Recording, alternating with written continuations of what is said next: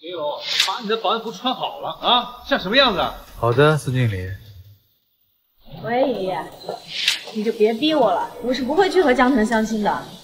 反正我苏婉的男人我自己找。苏总，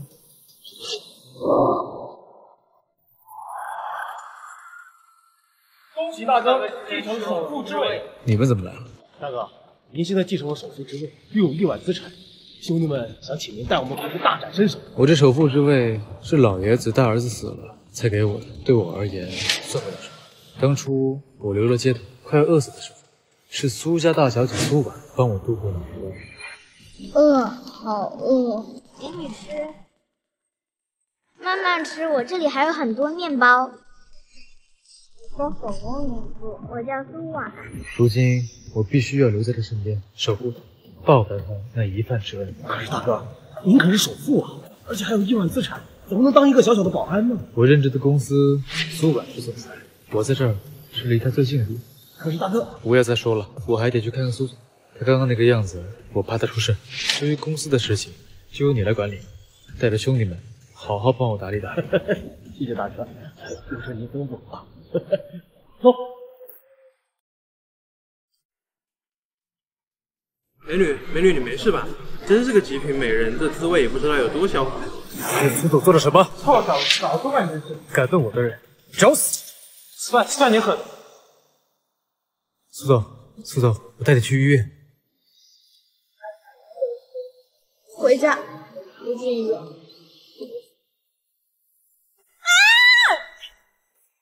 你个畜生，你竟然闯进我家欺负我！苏总，怎么了？你还好意思问我怎么了？你说你是谁？怎么进的我家？苏总，你忘了吗？昨天你在外面被人欺负的时候，是我救的你，还带你回来的。就算你救了我，谁让你碰我的？苏总，是您缠着我不放，我这不是舍身取义吗？那你也是趁人之危！你混蛋！你知不知道我是谁啊？苏总，你放心，我会对你负责的。谁让你这个臭流氓负责？我可是苏家千金！你是谁？做什么的？我叫林一龙，在你公司当保安，你放心，不会娶你的。好啊，你也知道你只是一个保安，没车没房没事业，一事无成的废物，也想让我嫁给你，简直癞蛤蟆想吃天鹅肉！那你想我怎么办？你现在就给我滚！我们之间的事，你要是敢说出去，我就开除你！你放心，你不愿意，我绝不会说出去的。喂，爷爷。今晚我的寿宴正好将你和江腾的婚事定下来，你快点回来。什么？爷爷，我不是说了吗？我对江腾一点感觉都没有，你别再撮合我和他了。由不得你耍性子，你要是赶不回来，那就给我滚出苏家。不是，爷爷。喂，怎么会这样？难道我在爷爷眼里就是个攀岩附势的工具吗？他们也太过分了，你别怕，有我在，谁也不敢影响。站住！从今天起，你就是我的私人保镖，在宴会上当我一天男朋友，工资我给你加10倍。男朋友？好，现在你就是我男朋友了。到了宴会上别乱说话。好。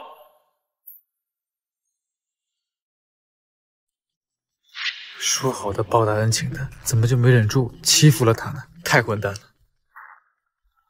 喂，小白，给我准备苏老爷的寿礼送过去，希望能弥补苏婉一下。等等，先给我准备一套得体的衣服送过来，我要穿着去参加寿宴。你怎么变成这样了？让你送的衣服呢？不是大哥，我路上来的太着急了，我出车祸了。什么？对不起大哥，我再给你找一件，好吧？算了，来不及了，我就穿我的保安服吧。你怎么穿这样就来了？你没有西服，好歹换一身自己的衣服吧。就出了一点小意外。算，就这样吧，快迟到了，我们先进去。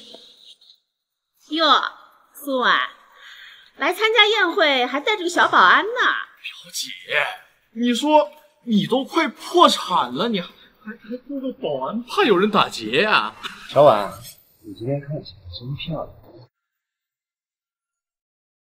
爷爷，生日快乐！今晚过寿是小事，重要的是苏婉和江氏集团未来继承人江少的订婚。爷爷，我不同意，我我以后有男朋友了。没错，就是我林一龙。苏婉，我没听错吧？这个小保安是你男朋友？对，我和他已经私定终身了，这辈子非他不嫁。苏老爷子，您放心，以后我会好好照顾苏婉，你们也别再逼她嫁给不喜欢的人。胡闹！小婉子，别生气，我看小婉是故意找个马来骗我。是啊，苏婉可是名门千金，怎么会看到上一个一无所有的小保安呢？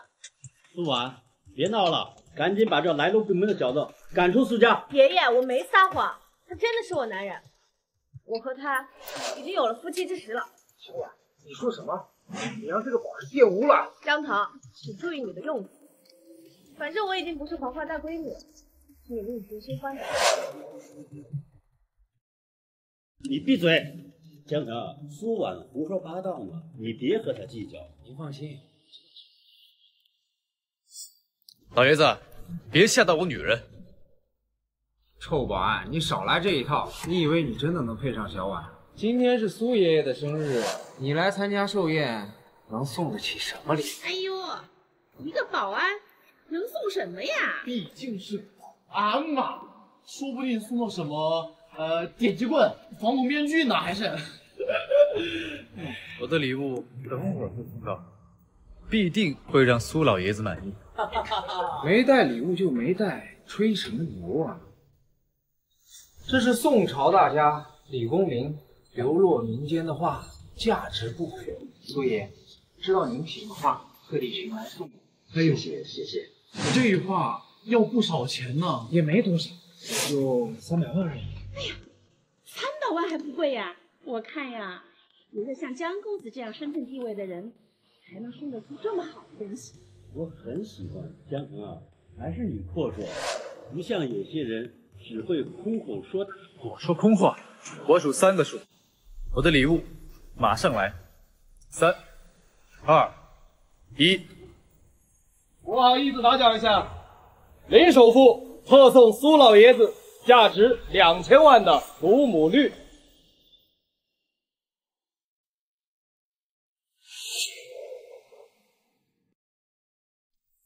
什么？林首富给我送了价值2000万的祖母绿？林首富这样的大人物也认识你？好礼一份，祝苏老爷子福如东海，寿比南山。什么意思？林一龙，难不成刚刚说的首富是你？小婉，他就是个小保安，怎么可能是首富？我看他就是雇人来演戏的。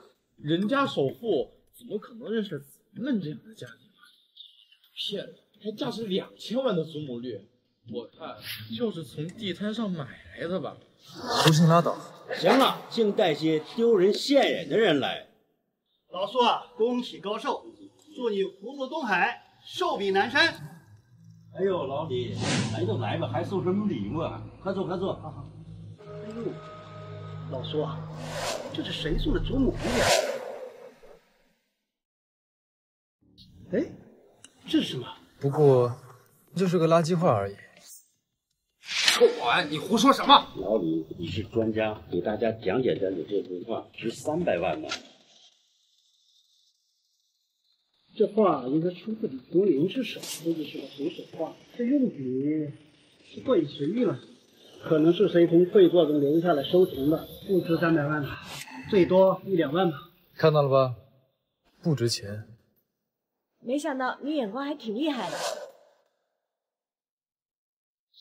老苏啊，我刚才问你那祖母绿，那才是宝贝啊，那成色浑然天成，真是千人的鬼斧神工才能雕琢成这样精品，价值起码上1000万。什么？你确定？你看错了吧？我可没看错，那确实是价值2000万的祖母绿。这么值钱？不算什么，只是运气好得到而已。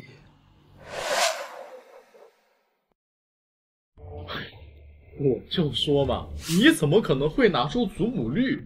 原来旮旯角捡了便宜，瞎猫碰上草。哦，是这位小兄弟送的礼物啊，厉害，厉害呀！好了好了，难得我老头的生日，人来这么齐，大家尽兴啊，尽兴啊！该死的臭保安，害我丢尽颜面，这么贵重的东西肯定来路不明，我等着。大鹏，你去查一查我发给你照片上的祖母绿，看看有没有什么来历。张总，你让我查的有条索，这块石头是3年前全市首富杨总高价拍走的那块。能和杨总搭上关系，看来这个林一龙不简单。不是那个，您先听我说啊，1个月前杨总就把这块石头送人了，只是没有查到送的人。要我看，是人家保安偷了。你继续查，也查一查林一龙这个人。哦，对了，王总那边怎么样？那边开始了，您放心。好。虽然他林一龙是苏婉的男朋友，也就看他长得帅，新鲜劲儿一过，也能当饭吃。那可不是，到时候王总再一操作，到时候苏婉死是还不是只有我能帮他？一个小保安能有什么能耐？您这计策可真是高，一举两得，既可以抚慰苏小姐的芳心，又能趁机打入苏氏姐的内部。那大鹏就提前祝您和苏小姐百年好合了。行了，忙去吧。什么？你说我们的订单被抢了？什么？你说我们的订单被抢了？可是明明谈得好好的，怎么回事啊？对方公司突然就毁约了，现在还在合同阶段，没签约，我们也奈何不了他们。可是这么大一笔单子，听说是王氏企业抢我们单子。好，我知道了，我再想想办法。江总，林一龙就是一个小保安，没什么背景后台的。他的资料我刚刚放进邮箱了。还有，据说卢某律师送给了一个神秘人。什么神秘人啊？啊，我让人调查了，但是好像对方的防盗系统做得很强，一无所获。江总，我看还是别查了，我担心引火自焚。还有江总查不到的事情，他就算是火坑，我也要去趟。不让查，那我就先去会会这个。对不起，免约，你不能进去。不是，我已经按照你们的要求提前1个月预约。你去跟杨总说，我来谈合作的，你看他让不让我进去？美女，麻烦告诉一下杨总，我来了。怎么，江大公子在这吹冷风，不进去？你一个小保安嘚瑟啥？我预约1个月都没进去，杨总会见你吗？我什么身份？回去吧。你好，李先生，这边请。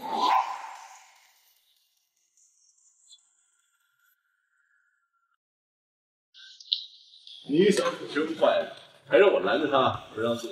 看不惯他，就晾他一会儿。等我回去了，随你怎么判一谈。这个香饽饽便宜你了，这可是林氏最好的香饽饽。怎么样，哥们儿够意思吧？得了吧，我还不知道你呢，那真是亏呀。那好，苏婉的事可得上点心。这件小事儿包在我身上。王家抢他单子是吧？行。那我就让王家没单子可做。真狠，我喜欢。送我了啊！你小子可真狠，上次送你的祖母玉，转手就送人了。报答我恩人的爷爷，当然要用这种低调、奢华又顶级的祖母绿。你放心，他日事成，定是不了你的投诉。可真舍得下手。哎，你告诉我，恩人真的只是恩人吗？婚礼我做主桌，你乐意的话，坐台上都没问题。哎，慢走啊！原来是来跑腿，我以为什么至尊 VIP 呢，了不起。是，没什么了不起的，好歹还进去了，不像有些人还在这儿吃闭门羹呢。慢等，我走了。苏总，好消息，王氏集团被查出公司资质有问题。被责令整改，要等到重新获得许可证之后才能继续营业的。太好了，那我赶紧把之前的订单再谈回来。林一龙进来，跟我一起去。就这么高兴？当然了，这单成全啊，管半年，一个小保安就安心拿工资吧。苏总养你，那我就仰仗苏总了。这个王总啊，抢人生也做得好，被砍了吧？做人啊，还是要善良。苏总说的对。这段时间辛苦大家了，现在样品已经完成了，进展也很顺利。今天周五我请大家大吃一顿。真不好意思，各位，这个包厢现在已经有人了。什么情况啊？明明是我们预定的，怎么让别人占了？是啊，我们订的就是大包，现在还有别的空的吗？已经都满房了，现在给你们换一个小一点的包间，可以吗？谁呀？啊，这么大脸面，占我包厢，不知道我们人多吗？在外边嚷嚷什么嚷嚷？吃个饭都不让人安。包厢我们先预定，你们给占了，你们还得安心吃饭。先来后到的道理你不知道，我管你预定不预定。你这没几个人，你这几个人占那么大包厢，那我们这人怎么办呢？你管得着吗你？小妹，你敢动手？我没说话，大哥，我们讲讲道理。哦，这是哪来的小美？来陪哥哥喝两杯，慢慢讲道。慢慢。你干什么？哪来的臭小子？你敢推我？是废话！哎呦，你个大老爷们，跟人小姑娘动手动脚，我推你怎么了？服务员，把你们经理叫来，今天我让他们付出代价。有我在，别怕。张经理，你来的正好，不知道哪来的臭小子，直接给我怼墙上了。我这老腰老背老胳膊都快散架了，立刻将他们赶走。是你先动手动脚，小狗，不是该你走吧？姐，这包厢是我们先预定的啊，擅自让给了别人，今天你必须给我一个解释。大家消息好，我们和气生财。这样今天是我们没有处理好，回头产品给大家打折。你够了，我不需要，赶紧给个说法。客人，您先别着急，几位客人是这样，你看他们那一桌已经开单的，也不好调换，要不你们将就用一个小一点的包厢吧。你们这儿不是还有更大的包间吗？是，但这是有身份限制的，非 VIP 不能预定。可是我们之前预定的时候你们没这样说呀，怎么现在就要 VIP 了？是啊，就没这说法。酒店就是这个规定，我也没有办法。行了，没有 VIP 就赶紧滚，丢人现眼。谁说我们没有规定？哎呀，这是 VIP 卡，这是只有大人物才有的卡。这不可能吧？不会是假的吧？这卡如假包换。好了，直接给我升级成最高级的包厢。好，这就给你们安排。高级包厢，这包厢费可不便宜啊！你们吃得起吗？服务员，先给我来一套你们这儿最贵的套餐。你装什么啊？你现在就把钱付了。张经理，别让他们吃了霸王餐呐！这结就结，我看你们怎么收场。我来吧。哟，让个女人来结账，这某些人丢不丢脸呢？我来就好，放心吧，不用钱。你好，这是10万块钱啊，这么贵啊？才10万块钱而已，哪儿贵了？就知道你是穷鬼。不就是10万吗？小意思。说好的我来付。又有10万吗？这点钱我还是有的。切，你吹牛吧你！你要是能刷成功啊，我喊你爹。雷龙，你就是爱逞能。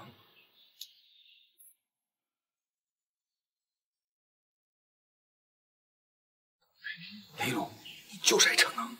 刷吧。怎么样？没钱吧？就丢人了。刷成功了。啊，真有钱呐！怎么样？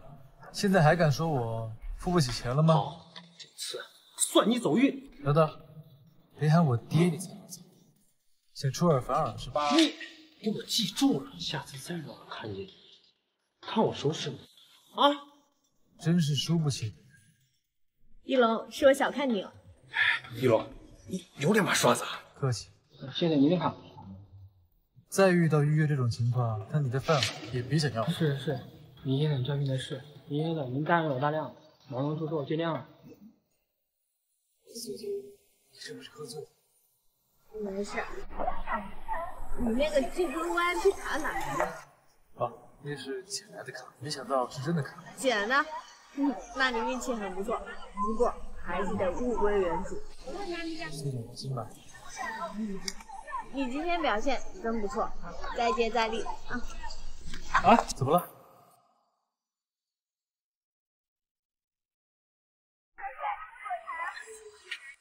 怎么了？一不小心脚扭了。你知道吗？我很小的时候，我外婆也是这样抱着我，就像荡秋千一样来回晃。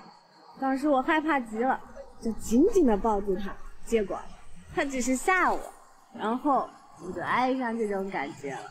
你小时候住外婆家吗？对呀，我小时候在外婆家住了好久，后来爸妈才来接我。再后来我长大了，外婆就再也抱不动我了。苏苏，你喝醉了，送你回家。不行不行，我要吐了。等等，你别吐我身上了。我骗你的，我只是今天特别开心，已经好久都没有这么开心了。哟，这两人大晚上的搂搂抱抱的，像什么样子呀？哟，这两人大晚上的搂搂抱抱的，像什么样子呀？知不知道廉耻啊？我和我男朋友搂搂抱抱怎么了？姑娘家的要点脸，赶紧回家。这没结婚之前，还是要清清白白点的好。姑姑没结婚之前，不也有了阿峰吗？哟，某些人年轻的时候这么无聊。臭保安，你瞎说什么呢你？我男朋友说错了吗？你个臭丫头，敢跟我顶嘴，看我不撕了你的嘴！干什么？放开苏文！姑姑，你再这样我就不客气了。我今天倒要看看怎么个不客气法。哎你，打人了，打人了，打家长了！老子演给谁看呢？这女人喝多了，牙尖嘴利的，有点可爱。我们走。苏婉，你干什么？男女授受不亲。又没占你便宜。这个小挂件，我小时候也有一个一模一样的，只是后来不见了，我还伤心了好久。那时候你也住外婆家吗？对啊，那时候外婆的工厂让人害了，外婆也……那时候外婆的工厂让人给害了，外婆也……怎么了？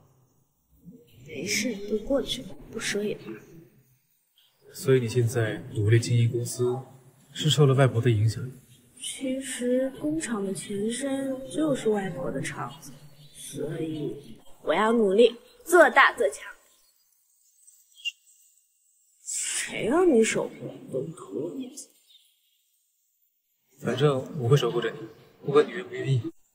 你是我保镖，我给你给钱了，本来就要好好保护我。哎，小心！你放开！那时候，你外婆家的厂子也在青龙镇吗？对啊，你怎么知道？你也在那里住过吗？是，我小时候在那生活过。我们小时候还见过呢，你还记得吗？不记得，不过要是我们那个时候就认识就好了。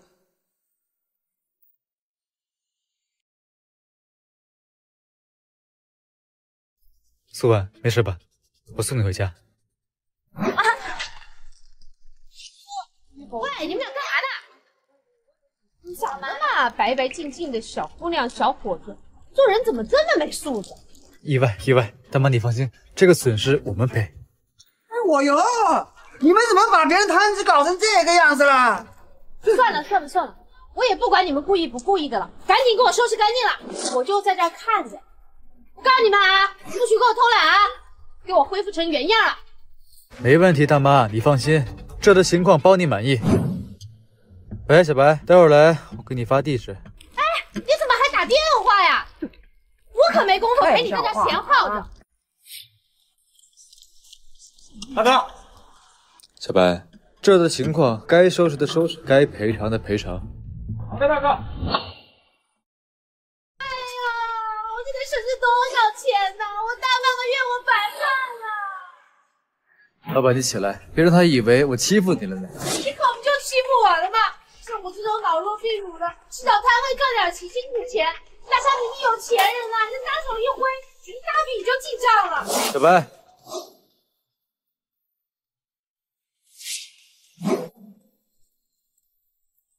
这点够了吧？够了。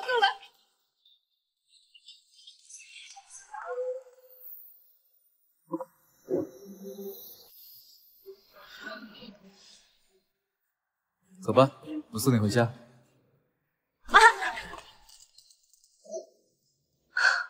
我天，昨晚都干了些啥呀？昨晚别说出去，不然要你好看。那不行，我昨晚可是帮你删了不少的号，除非你答应我一件事。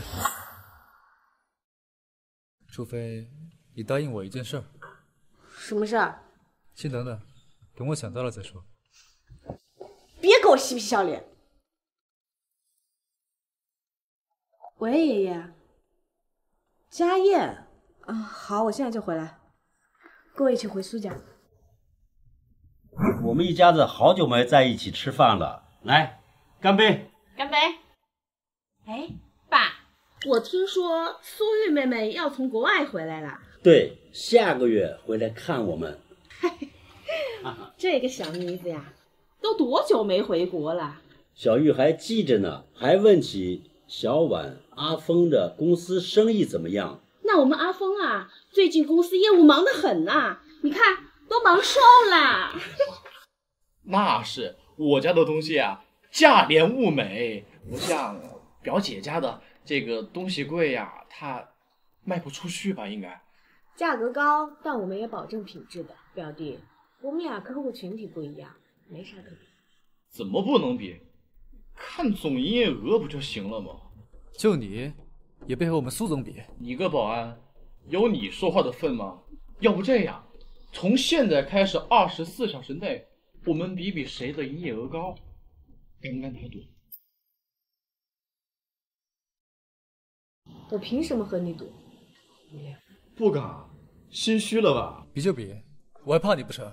你自己答应的哦，到时候输了可别说我欺负你。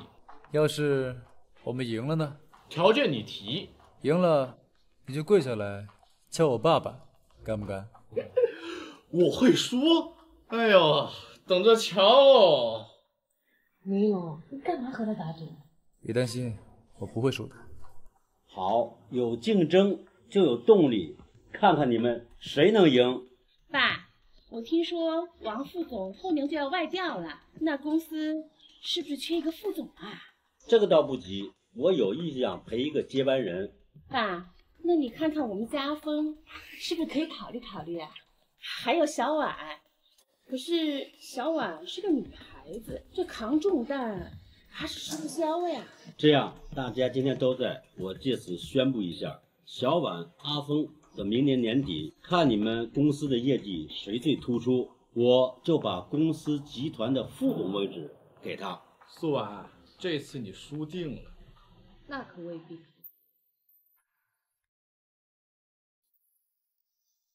那可未必。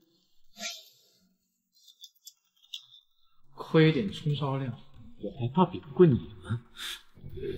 副总，你叫阿峰自寻死路，竟然擅自改嫁。这个阿峰为了赢不计代价，说不定这样下去他真的会赢。别担心，我有办法。你有什么办法？等着看好戏吧。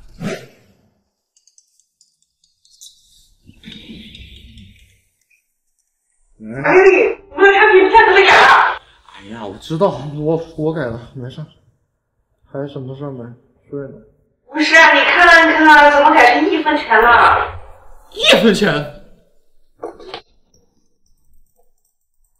我靠！谁他妈黑我系统？赶紧给我改回来！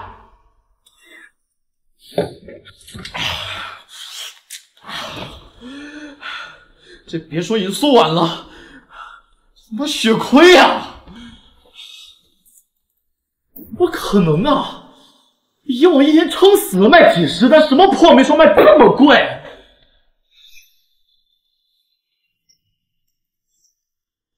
怎么样，阿峰少爷，愿赌服输吧？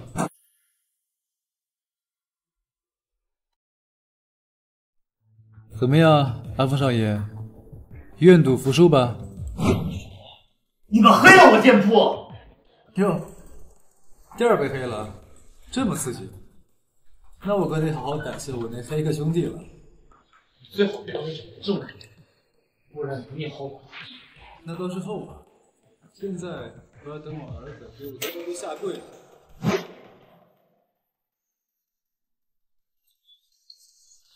看什么看？不用工作。人家下班了，还不能看看老板的儿子多欢快的业余活动。林总，要不是你黑我，我压根就不可能输你。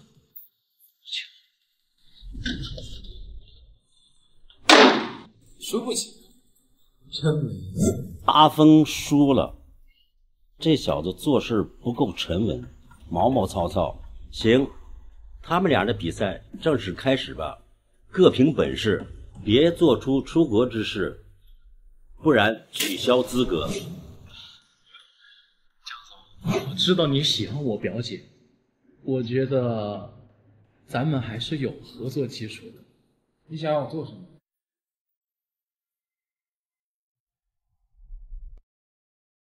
只要你帮我赢了我和我表姐的比赛，我就帮你得到她。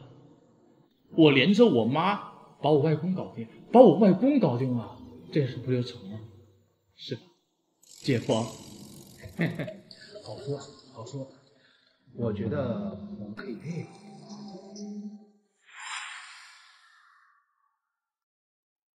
是你？怎么？见到我不开心？怎么会？谁敢给江总摆脸色呀？我是在等人。你是在等阿峰？你怎么知道？不用等了，是阿峰带我约的你。什么意思？没什么意思，我跟他关系好，让他替我约你吃个饭。不用这么麻烦，江总有事找我，可以直接去公司，不用特意请我吃。没有事的话，我就不能来找你。江总日理万机，就不用为我了。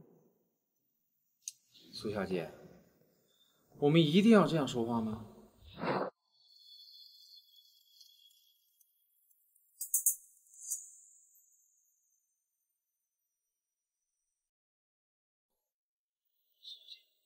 你看看你周围，这么多好男人，不要就盯着一个保安。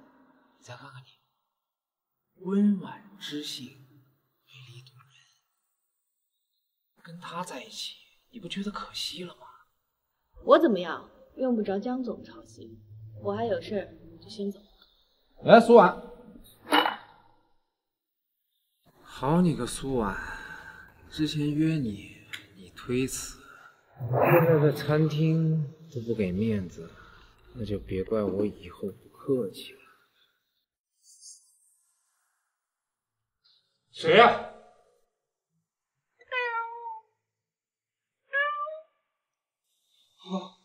原来是你这个小东西，快出来！难道你也喜欢咱们苏总，跑来这儿玩？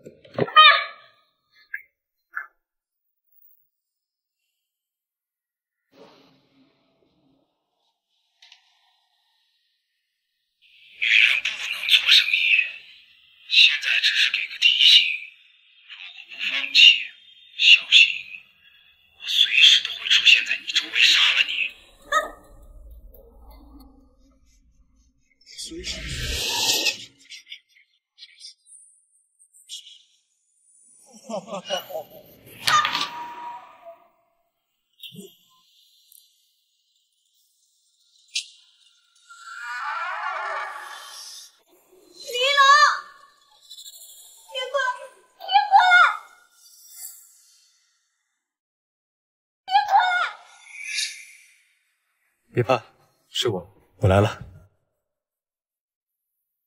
别怕，有我在呢，没事。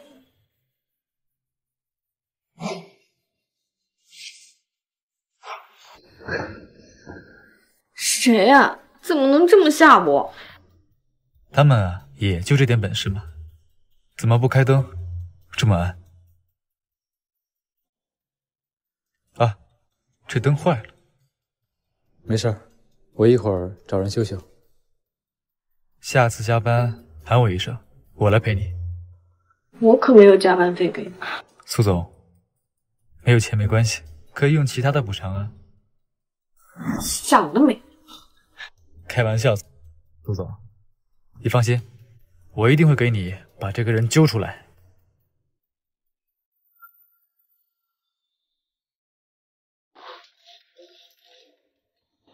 你怎么突然回来了？大哥，不好了，有人要对苏总不利，你快回公司。我听到你在喊我，我就回来了。又吹牛。你这样我不放心，以后我贴身保护你的。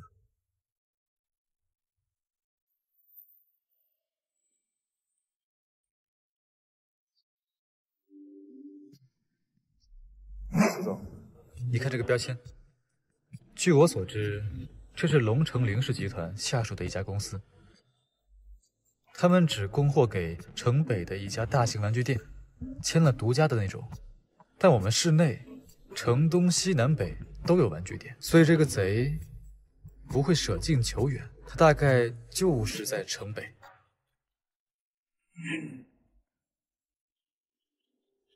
然后这个玩具上还有非常浓重的火锅味。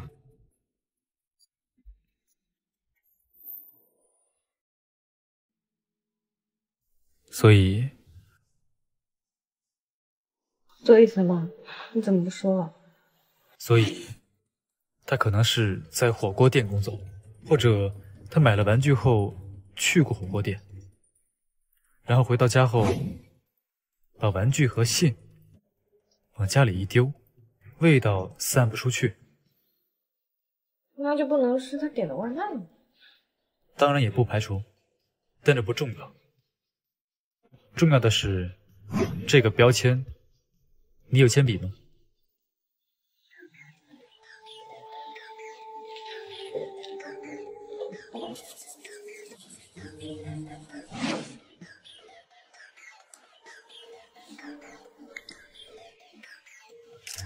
我已经发给朋友了，让他帮我查一下这个人在哪。保安必备技能而已嘛。那你这可拉高了保安的入行门槛了。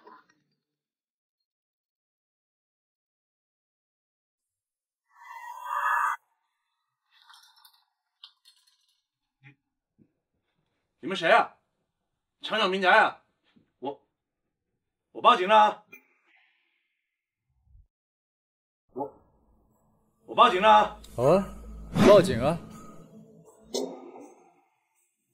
到时候把你偷盗别人财物、私闯公司、恐吓的罪名一并交给警察，怎么样？你们怎么知道是我？外人不知，除非己莫为。查你，我们嘛有的是办法。大哥，我错了，饶了我吧。不对，是我错了。原来是在吃火锅。说吧，谁指使你去骚扰苏总的？直接带回去，让苏婉处理。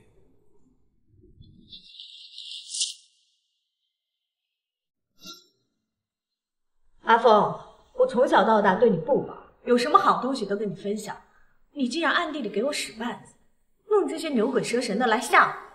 你明知道我最怕这些。不是，表姐，你说的什么意思呀？我怎么什么都听不懂啊？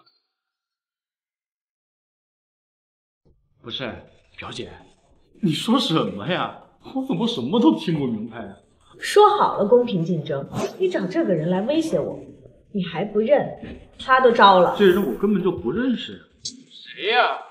敢威胁我表姐？强子，把事实告诉大家。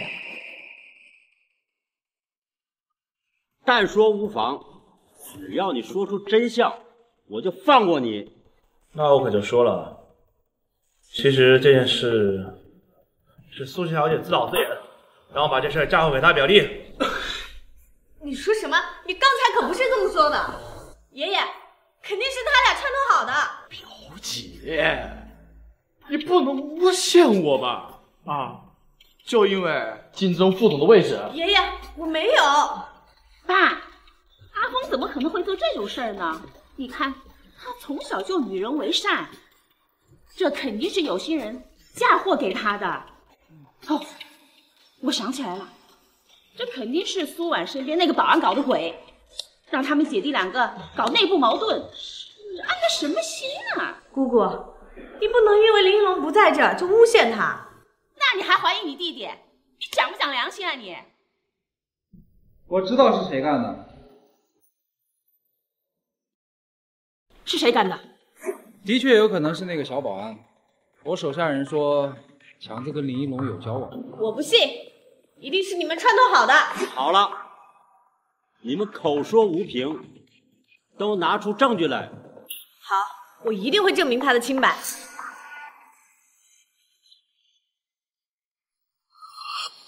苏总，不用担心，我有办法。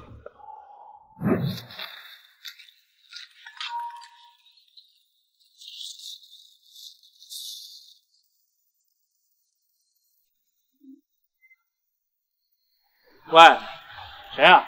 请问是刘向强刘先生吗？我是。什么事？是这样，我是执法人员，我们接到群众举报，说你涉及违法交易，买家已经把钱打到你卡上了。我们查到你账户里最近有一笔大额收入。什么违法交易？你们是不是弄错了？那笔钱是我朋友托我办事儿，完事儿他给我的好处费。这样吧，你说一下汇款人的名字。阿峰，不对，等等，叫什么来着？不过他也不做违法买卖啊。我敢打包票，肯定是你们弄错了。阿峰找你办的事儿就是给苏婉寄东西吧？对呀。等等，你谁呀？还想套我话？我操，你是骗子吧？你谁呀？还想套我话？我操，你骗子吧？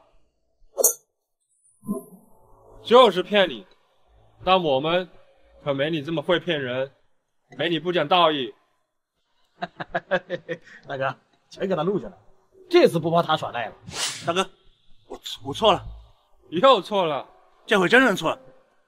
大哥，你就是一保安，你又不是警察，何必缠着我不放呢？你只要乖乖说出真相，我就不会为难你。别，我不是。这次再反水，我就打断你的狗腿！不敢，我发誓。事情就是这样，有录音为证。行，我知道了。爷爷，我明白，阿峰这个混小子也不知道听了什么人的撺掇，他心也不坏的。但是他这样真的很过分。你不是没事吗？改天我教训教训他。就这样。好了，别说了，爷爷能帮我讨回公道就行。行了，你们俩比赛还要继续，爷爷私心还是向你的。你比阿峰聪明，做事也稳当，但做生意少不了尔虞我诈，少不了应酬。等你当了接班人，这些全部要面对的。爷爷，这些我都知道。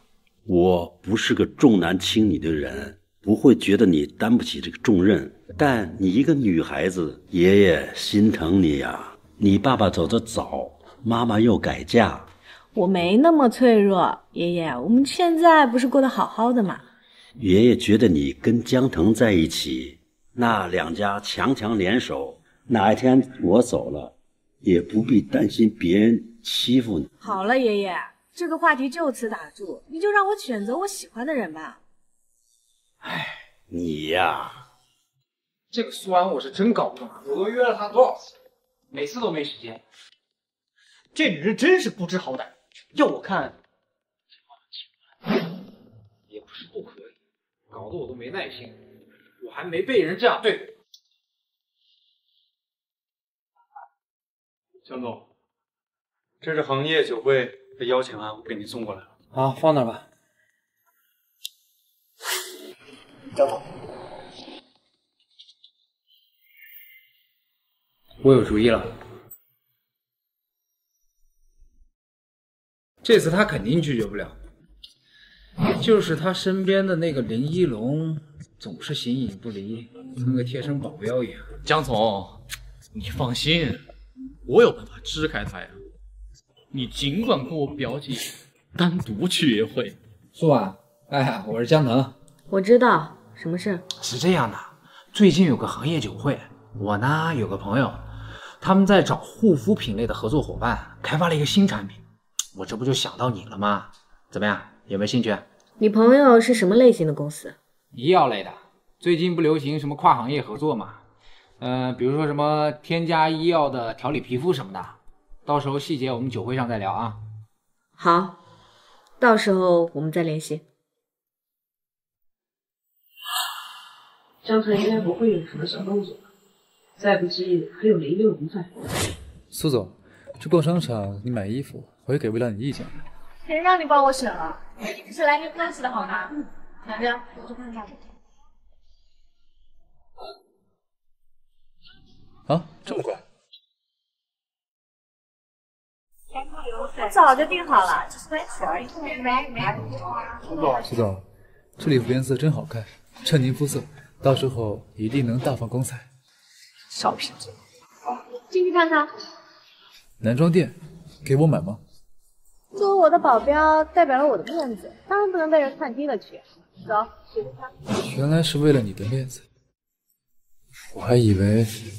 嘀咕啥呢？赶紧进来。对不起，你不能进去。为什么？你是这大厦保安吧？你来来回回在我们这里逛，会影响我们做生意的。而且我们这也没有什么需要做安保的，请你出去。林总，你看看。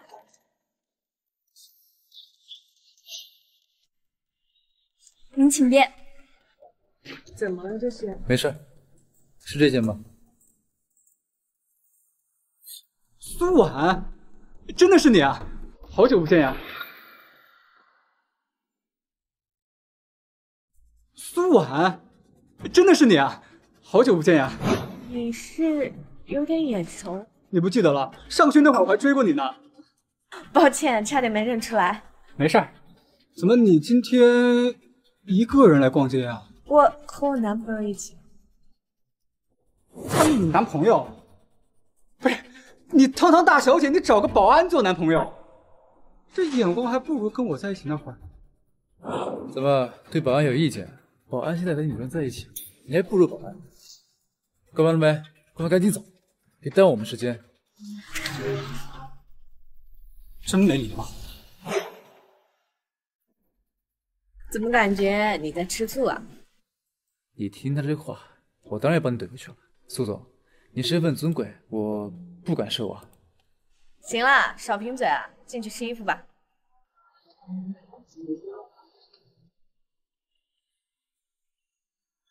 喂，您好。哦，经理啊。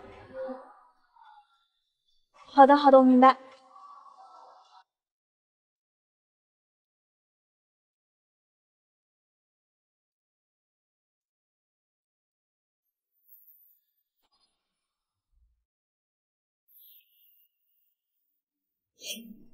先生，这套衣服特别适合您，显得你又高又帅，贵气十足。果然还是人靠衣装啊！行了，就这套，刷卡吧。就是换了张皮嘛，保安不还是保安吗？还让女人掏钱给你买东西，真是丢了咱们男人的脸。付钱吧。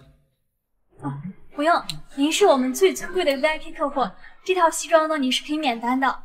还有，刚才是我冒犯了，我刚才的态度向您道歉。小事儿，小事儿，免单，那我就不客气了。走吧。这保安什么来头？你又干了什么？你看，我利用他们的系统 bug， 就盗用他们几小时至尊卡会员，回头自动就会还过去。这怎么行啊？我们又没有付钱，你用人家的卡摆摆身份就罢了。不行，我得回去给人家把账结。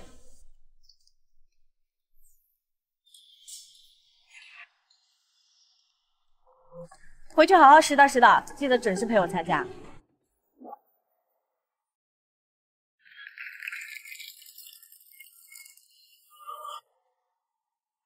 是，保时陪一下。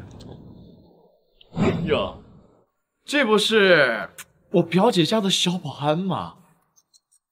穿这么高档的一身西装啊，怎么还有股酸味儿啊？是穷酸味儿啊！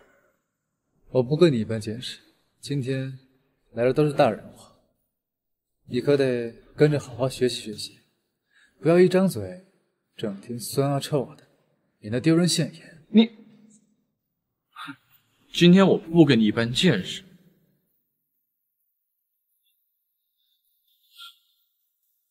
是他，赵总。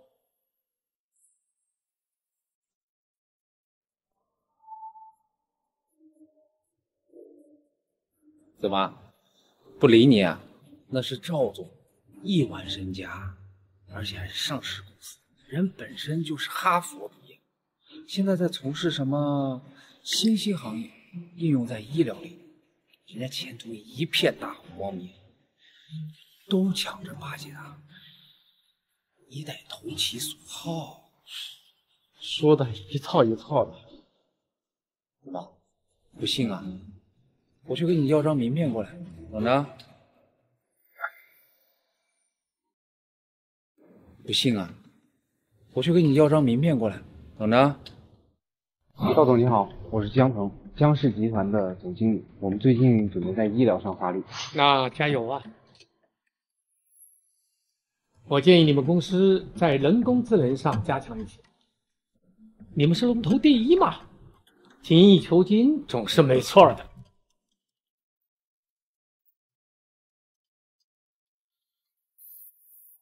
我刚说的要做的一款软件，那就是树立一个权威。举个例子，这位年轻人他很厉害，但是大家不知道，不知道也算了。互联网上的谣言把名声都搞臭了，你说可惜不可惜？所以说，能够在这鱼龙混杂中挖出宝来的那个人，伯乐很重要。在市场行业乱象面前摆正姿态的人更是难。不过，我相信赵总就是这样的人。哈哈哈，讲得好。他怎么能够得到赵总的依赖？也就好运罢了。你刚刚跟赵老板说什么？就男人间那些事儿嘛。臭男人！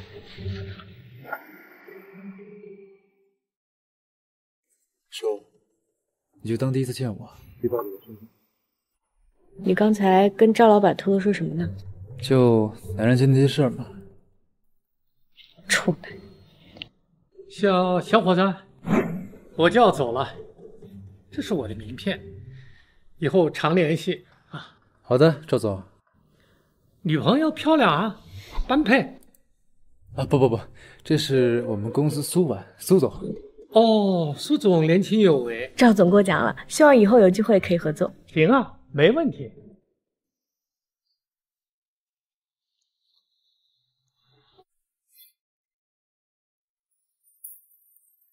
林一龙，我的前男友。哎呀，真巧啊！你怎么在这儿？陪我们总经理来参加酒会。你怎么在这儿？陪我男朋友啊，喏，在那儿呢。哎呀，我男朋友可是现在复活榜的榜首，可厉害了呢。喏，你看看，好看吗？哎，布灵布灵的，白金手镯。我一看呢，就移不动眼了，他就买来送我啦。还有这个手包，几十万呢。哎呦，这要是放在以前，我想都不敢想。哼，那恭喜你，你可得好好抓住这个金龟婿，可别弄丢了。哎，我自然是有办法。话说，我们都分手这么久了，你怎么还没闯出个名堂来？你管好你自己就行了。你男朋友边上的那个女人前凸后翘，身材可真好，你看看，都快贴在一起了。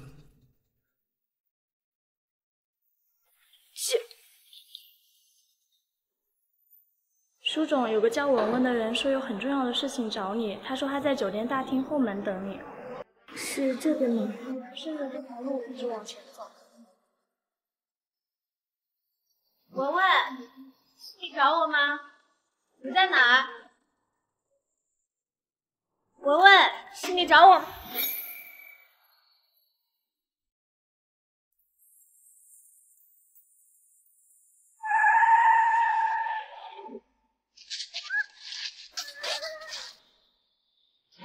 怎么办？我们得救他。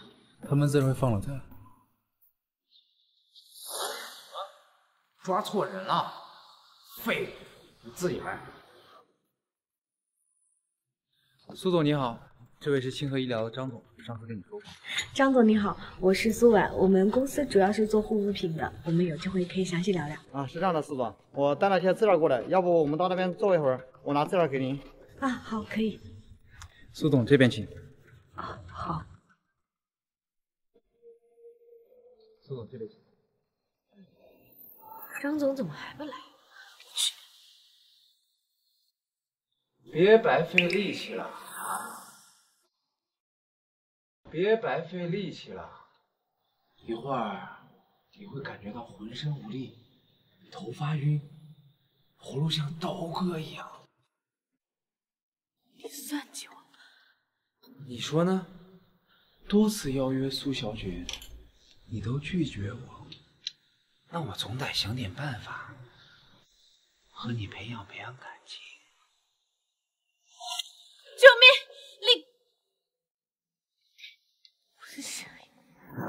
放心，只是暂时的，为了防止你大喊大叫，墙前或者是床上随便喊，随便叫。来人，车准备好了吗？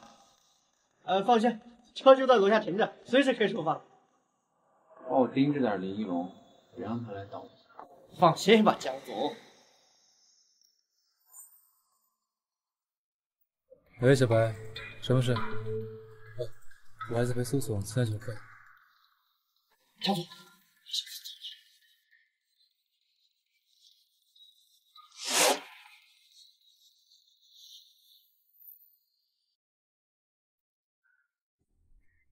哎呀，强子在外边跟人吹牛逼，自己当年跟着江氏的上一辈老板干活，现在又跟着苏氏集团攀上关系。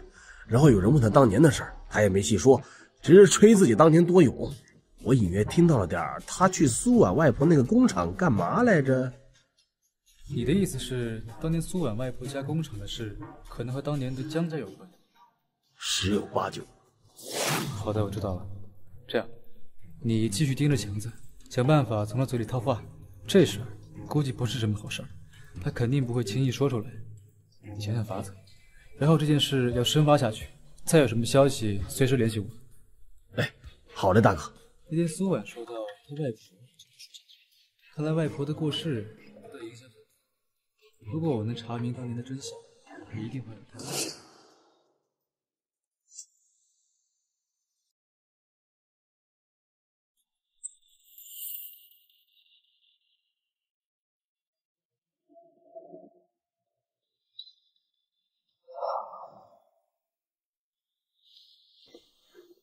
江腾，你这个王八蛋！哟，还有力气骂人，没想到大家闺秀的苏小姐还会骂人，真好听。来，多骂几句。变态！那我让你来看看我有多变态。放开！电话呀！电话呀！是你那个小保安给你打来的电话吗？乖。咱们发个短信给他报平安，告诉我锁屏密码是多少。1个7，3个6，2个1。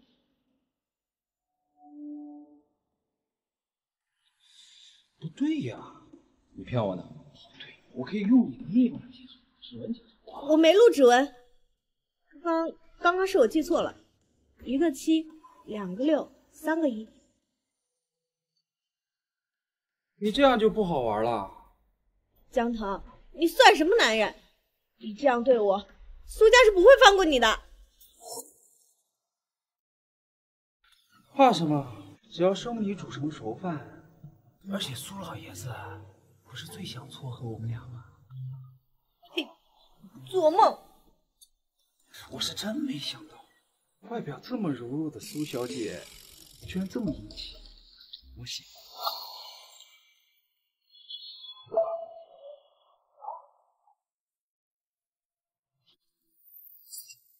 我给你手机安装了一个高级的声控驱逐装置，如果有人连续2次驱逐失败，然后输入口令的话，我就能立马收到你的求救信号。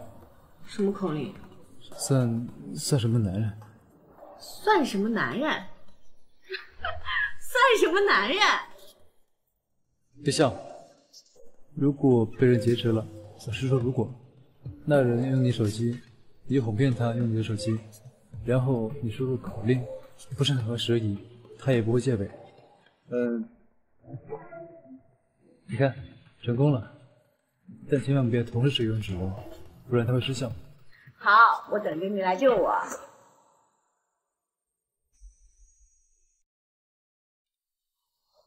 救命！救命！不要叫了，叫再大声也不会有人来救你的。你是？禽兽，放开他！江大少爷缺少锻炼啊，怎么3、2下就被打趴下了？起来啊，题我还没玩够呢。玲珑小心！敢偷袭！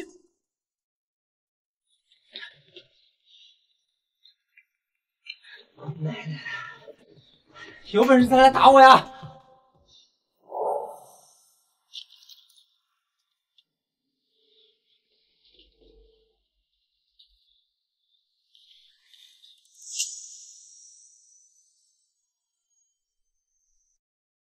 靠！别给我整破相了。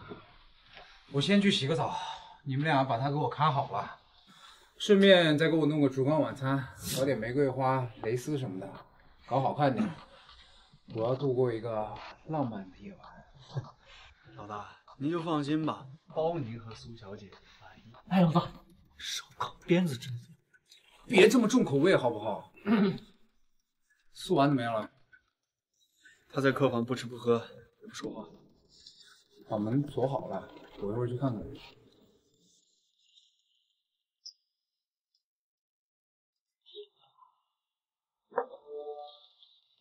这不是威风凛凛的林保安吗？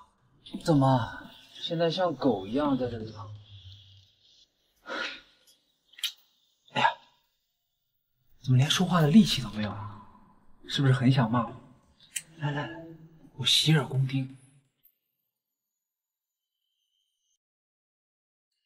我呸！你这种人不配浪费我口水。那你就好好待着，等我和婉婉一夜春宵之后，再来看看你死没死。你别动他，你要是敢对苏婉动手的话，我一定让你死无葬身之地。我当然敢呐，要不我让你旁观，来看看他是如何在我身下辗转成欢，发出酥软的声音。哎，给我按住，看紧了！你这个禽兽，我不会放过你的！还放狠话，我以为什么厉害人？你等着，一会儿就有人收拾你了。这是我江家的地盘，到处都是我江家的人，方圆几百公里都没人。你是能通天？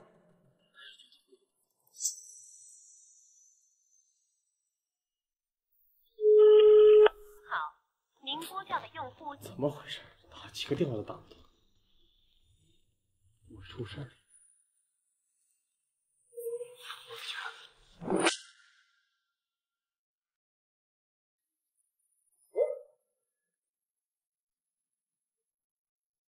长话短说，老大不见了，手机也打不通，他常去的几个地方我都找过了。养兵千日，用兵一时。发挥你们作用的时候到了。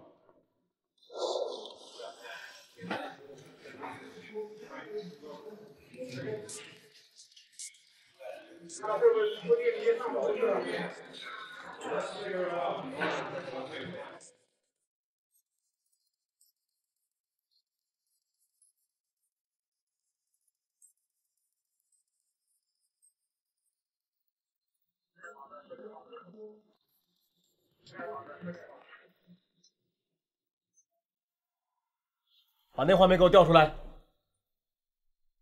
停。找到了。最后的路段出现的在去江家别墅。有你了，跟我走。听我说，小刘，待会把车开到江家别墅，跟我们一起闯。喂，怎么回事？你他妈走路不长眼啊！哥，不好意思，不好意思，我帮你收拾一下。哎，等等，你好像不是这儿的人吧？哥，我叫小刘，我是江城物业公司。今天我值班，经理说这边需要些东西，刚好我这边送过来了。行，你给我。哥，你这边辛苦了，然后我这边休息一下。休息什么休息啊？江总他推得紧，得送东西过去，我还得布置呢。你抽完烟再来，就一会儿，不耽误事儿。那行吧，辛苦了。哦，对了，你顺便去了布置布置啊，家里面稀奇的东西我也不会搞。没问题，包在我身上，毕竟我就是干物业这一行的。行了，赶紧去吧。客房区，有人进来了。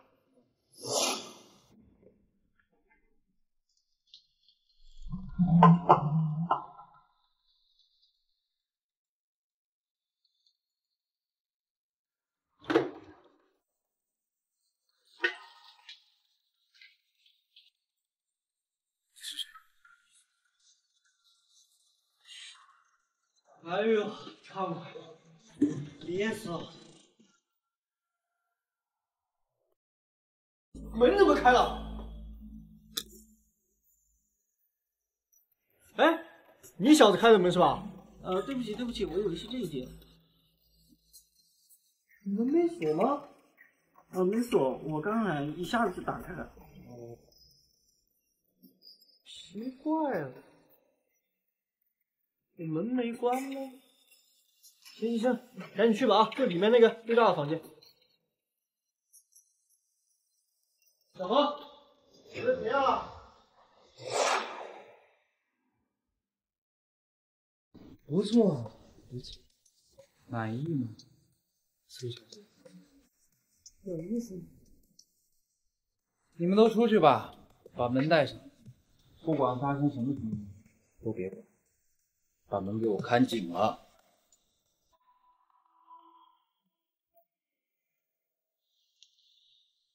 吃点儿。对，你手还绑着呢，我来给你松绑。瞎眼了，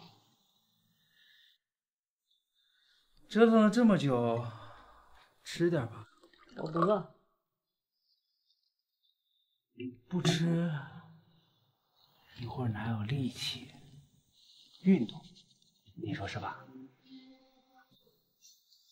你就不怕小野猫挠你？来呀，我可太喜欢了。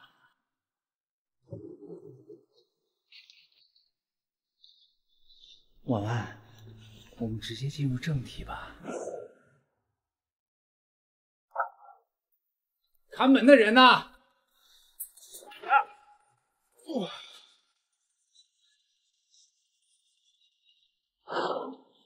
是你爷爷我把苏婉放开，有了今天就是你的死期。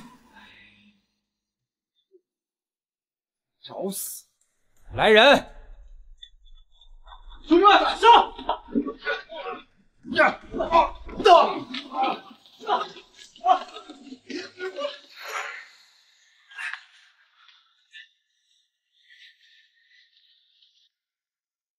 对不起，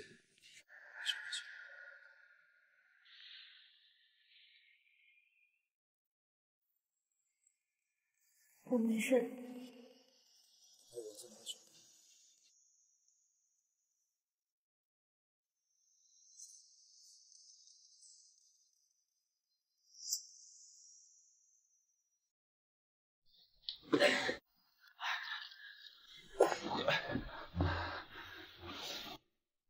爽不爽？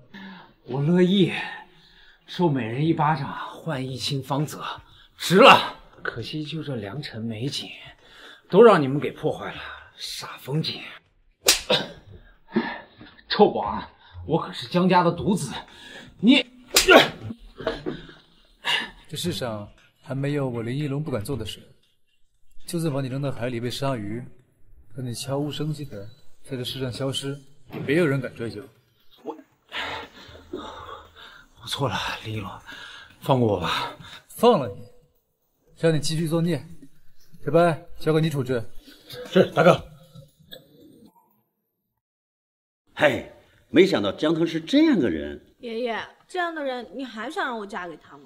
小婉是爷爷老糊涂了，你放心，我一定帮你教训他，大不了停他几个跟我们合作的项目。不行，爷爷，这样子的话，我们还要赔偿违约金的。哈哈哈哈！爷爷像是这么傻的人吗？小婉，你是不是太累了？我没事，爷爷。我们和江氏还有几个项目，到时候找个理由给他停掉的。江腾他故意拖欠尾款，还屡次充好，尤其是他手上的这几个项目，一定能让他的名声烂掉。你安排去吧。嗯。该死的臭保安，你给我等着！江总，苏氏找了几个理由，把这几个项目的意向合作书拿回去了。老头是帮他孙女报仇的，几个项目而已，我堂堂江氏无所谓。苏氏还说我们以次充好，诓骗合作商，关键是咱们公司产品的确出现过小问题，万一他们这次再推波助澜，咱们怕是不好的。江总，现在网络上都是我们集团的负面议论，而且股价因此受到了影响，下跌了不少。我以为就几个项目就算了，没想到他们还诬陷，影响我们的股价。走着瞧，我不搞垮苏氏，我就不姓江。何秘书听着，现在跟苏氏在合作的项目，我要让他们抓住一点毛病，给我盯紧一点。好的，江总。大鹏，你帮我找当年沈家工厂，也就是苏婉他外婆经营的那家工厂意外事故的工人。老牌工厂培养出来的人还是挺厉害的，我知道他们几个都在开美容化妆护肤类的公司，还是有点影响力的。你是要联合他们打压一下苏氏？可是他们会听你的。这个我自有办法。对了，你去叫阿峰过来。好。怎么说，江总？你想不想快速赢你的表姐？你有什么法子？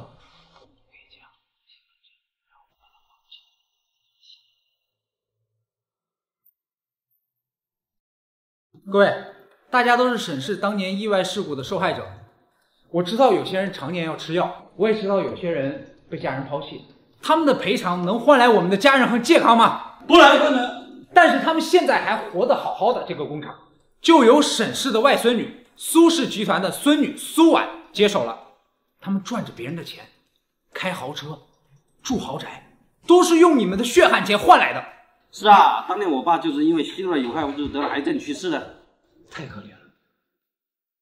他们非但没有改过自新，反而还出来祸害人。我们江氏就是一个血淋淋的例子。他们在网上散布谣言，说我们以次充好，但是他们从来不说他们当年是因为什么起来的。太过分了，怎么能这样？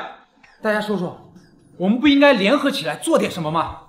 你说，我第一个支持你，我要把他报仇。对，为了公道，我们要反抗。我知道大家都是做美容护肤品行业的，而且影响力也不小。我现在有个主意，大家想不想听一下？大家想不想听一下？你说来听听。我们可以联合起来，降低物价。我们用低价和联合优惠来吸引消费者。我们就多卖我们的货，拿他们的货无人问津。是这意思，细节我稍后再跟你谈论。一举两得的事有什么不好？我第一个赞同。我也同意，我也同意。苏氏他们价格其实本来就高，价格上面我们有很大的优势，价格才是王道。放心吧，江总，我们有数，这么多年生意做下来了，门清了。那我就等各位的捷报。苏总，公司产品最近销量低了很多。怎么会这样？集团高层让您去参加会议，商讨一下对策。好，我知道了。各位，这就是最近1个月以来我们公司的营业数据。总体来说相对持平，只是最近1周以来有明显的下降。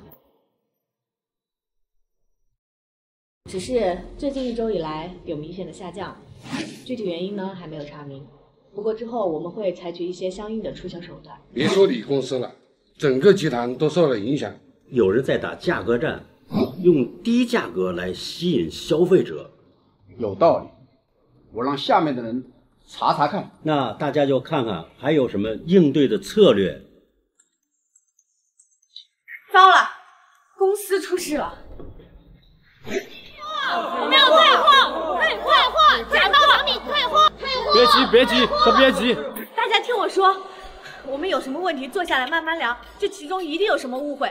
我敢保证，我们家的产品绝对没有问题。人家脸上都烂了，就是因为用了你们的商品，还没有那么贵，真是没有良心啊！大家放心，我是这个公司的负责人，你们可以。哎，你干嘛？哎，你干嘛？你就是老板啊！你一个女人在家带孩子就好了，跑出来做什么生意？就是啊，脸对我们女人来说多么重要，无良商家真是给我们女人丢脸了。我们要求退货，退货，退货，退货，退货，退货，退货，退货，退货。孙经理，怎么回事啊？不知道啊，怎么突然就来了这么大一帮人？这像是有人组织的一样。我们公司我最注重的就是产品质量问题，每次出厂前我都会检查好几遍。如果真的是质量问题，那很有可能是内部的人把残次品卖出去了。这一会价格战，一会又是产品质量问题，最近怎么这么不顺利啊？有没有可能是有人故意陷害？有没有可能是有人故意陷害？毕竟他可以打价格战，当然也可以诬陷我们。背后的原因要调查清楚，但是现在最重要的是让他们不要再扩大舆论。孙经理，这是订单，你去工厂盯着工厂出货。李一龙，你和我一起联系患者家属，一定要安抚他们。好的。苏总，一直联系不上上三者，明天再试试。卖那么贵，当大家都是傻子吗？家的产品我本来还挺喜欢的，没想到出这种事情，脱粉脱粉。前2天我刚收到，哎，不敢用了，不敢用了，去退货。卖那么贵，没想到出这种事情，脱粉脱粉。别看了，我总得知道到底是怎么回事啊！我总得知道到底是怎么回事啊！别急，我给你分析分析。你想啊，一般人买了东西出了问题，是不是会第一时间联系商家？对。但这个人，他除了在网上发布照片、视频，反而还躲着我们，肯定有问题。可是我们也联系不上他。你放心，没有法子找到他。苏总，这几天因为网上舆论产品滞销了，连带整个苏氏集团都受到了很大的影响。集团的各类产品每天的销售量有几千万单，如果都受到了影响，那损失可就太大了。如果长时间滞销，还有可能影响资金链。你别太担心，交给我。大帮，看看苏氏股价又下跌了，照这个趋势，可能还会更低。我说什么？真是风水轮流转，让他们也尝尝谣言的滋味。江总真是英明睿智，神机妙算。您就像明灯，带领着我们前进，江氏的未来一定会越来越好。那必须的。哦，对了，那个说苏家产品有问题的人谈好了吗？那个说苏家产品有问题的人藏好了吗？啊，您放心，在相当安全的地方，千万要藏好了。哎，这几天是关键时刻，你给我多找几个人盯着，听到没有？您放心，绝对出不了岔子。怎么回事啊？不光东西卖不出去，还出了什么伤人的事？这下好了，股票也跌了。就是苏董，你总得给我们一个解释吧？这个事我们在查了，过不了多久会给大家一个圆满的答复的。对不起各位，首先我对大家表示诚挚的歉意，但我相信只要找到舆论的源头，控制好，我相信股票一定会回升的。说的好听，你一个小女孩经历过多少，还敢跟我们打包票？哼，一个女流之辈，还妄想经营好企业。行了，现在当务之急是赶紧想办法解决问题。说句不好听的，你是不是得罪什么人呢？钱叔叔，我明白你的意思。各位股东，请给我2天的时间，我一定会找到造谣的那个人，然后查明真相。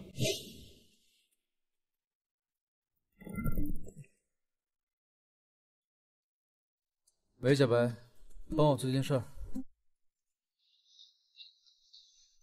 小婉，刚才会室里有外人，我就不好说。苏氏集团现在的资金链出现了大的问题。是的，爷爷，这也是我担心的问题。如果资金出现了问题的话，我还有个办法，把我的股份卖掉。不行，爷爷，如果有人这个时候趁着低价收购股票，那以后苏氏集团还信不信苏都不一定了。这是救急而已，但是现在我不能因为资金的问题让苏氏集团停下来呀。爷爷，别着急，您先听我说，现在还没到卖股票的时候。您不是还有很多老朋友吗？您先问问他们，看他们能不能帮帮我们。我真是老糊涂了，瞎着急。我也想办法把项目款再拖一拖。现在当务之急是找到舆论的源头，才不至于影响销量。可以的，小婉，头脑清醒。哎，那个人有消息吗？还没找到，但我相信林一龙。就是你身边那个保安吗？他在这方面有一手。爷爷相信你能把这件事情处理好的。股东们的话不要相信，我们靠业绩说话。别担心，爷爷，我们一起想办法，同心协力，一定能渡过难关的。好啊，公司以后的发展还是靠你们年轻人呢。我想再加把火。江总有什么需要我做的？江总有什么需要我做的？你去散布他们资金流出现问题的消息，讲得越严重越好，让那些苏氏的供应商知道这个消息，他们就得不到尾款，他们就会上门要债。好，江总，我这就去办。不过您这样做的目的是？利用舆论压低股票，等他们资金不足就会抛售股票，那个时候就是我们入驻苏氏的好时机。哦，好计谋啊！我要让苏氏沦为我的掌上玩物。上次不是说强子当年给江家办事儿那个人吗？我查到了，是这么回事，他瞎吹的。强子当年就是个初中生，才10几岁。他有个哥，当年提起过那个沈家工厂。哦，就是苏婉家外婆那个工厂。那是强子的大哥也参与了？是也不是吧？是也不是吧？他大哥的爸爸当年呢在沈家工厂工作。那他爸爸那个工作呢是检查机器的，他们是用仪器提炼成分，然后把提出来的气体呢转到另外一个机器上，那排出去的东西自然就是无毒。啊，听懂了。然后呢？他们的这个过程啊是密闭的，里边会有一些伤害人体的一些化学成分。你的意思是强子他大哥的爸爸捣的鬼？很有可能，因为后来呢，江家就高薪聘请他爸爸去工作了。那强子的大哥呢，自然也为江家办事了。那强子有点是非不分呢。也不是，大哥，那强子当时就是个初中生，10几岁的小屁孩，懂啥呀？就搁那大哥屁股后边转悠。那现在，只是看江家起来发达了啊，他只是小弟们吹吹牛逼而已。可以啊，小白，这话都被你掏出来了。哪有大哥，还是大哥教的好。证据呢？啥证据？你这口说无凭，别人也不会信啊。不是大哥，就这么点时间，我能查到这些已经很不错了。行了，继续往下查。哥，人找着了。哥，人找着了。在哪儿？在城西边上的小镇，开车10几公里。够偏的呀！这要不是我厉害，得找到猴年马月。嘚瑟，听说啊是强子找到的。强子是我的人，那不是我教导有方？那你还是我的人呢，那我不是更厉害了？你的人？我们公司的人，快找吧，等一下又跑了。没有人，没有人，你这么小声干嘛？这不配合你吗？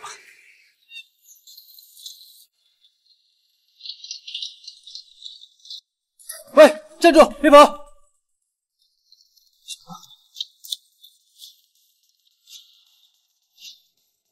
这地头蛇怎么抓？也太狡猾了。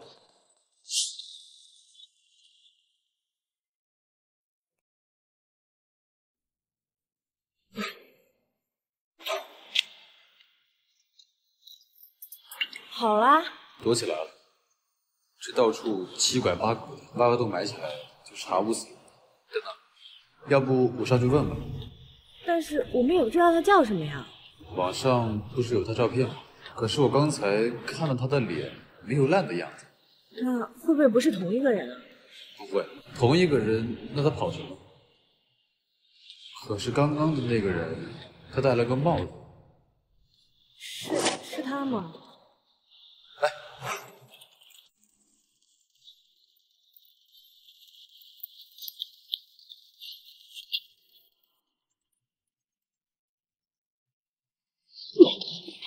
来。小子，黑道。你想干嘛？难道是我看花了眼？